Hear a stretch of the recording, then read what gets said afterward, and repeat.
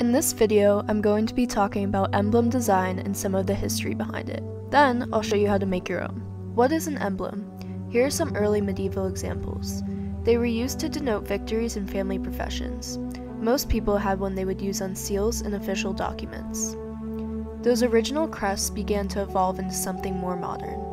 Rather than being full color, many people began drawing 2D versions of them. Modern brands eventually began to appropriate the crest style for use in logos. It's a great way to signify authority in an area. You are the best of the best in your field. As we said before, emblems often represent brands and families. However, the symbols within them are used to represent abstract concepts such as bravery, trust, and honor. Porsche is a great example of an enduring crest. Theirs has remained the same since its creation. It is used to represent characteristics of the company's origin city. As we said, emblems represent history, but also abstract values. You don't have to pick random symbols and hope people understand what you mean. There are certain objects that are universally understood to mean certain things.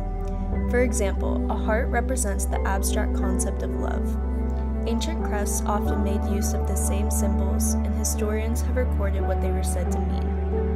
For example, in medieval times, an open book in a crest was said to represent the pursuit of knowledge. Harvard makes use of this symbol in their crest. Here are some more examples of symbols and their meanings. A bear means protection, a harp denotes Irish origin, and the sun represents glory. The lily represents purity, prosperity, and good luck. They are often used in weddings to symbolize well wishes. The Ouroboros symbolizes rebirth.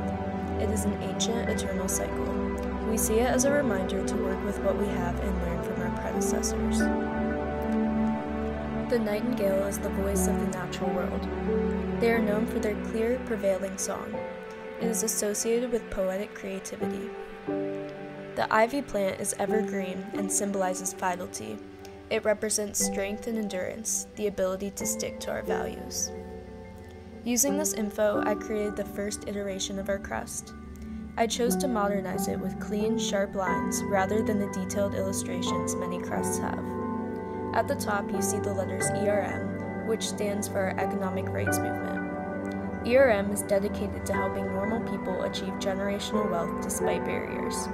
We are the voice of many, as shown in the nightingale. We do not yield, as shown in the ivy. We learn from the past so as not to create the same mistakes, as shown in the Ouroboros.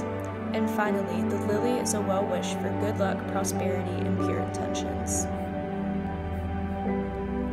Many crests have a motto that sum up their values. They are often written in Latin. Always Forward is based on a quote that reminds us to dream about the future and make it happen so that we'll never dream backwards at what we could have done. If you would like to create your own crest, check out these resources I've provided. Be sure to check us out at housingjv.com and subscribe to this channel for weekly content.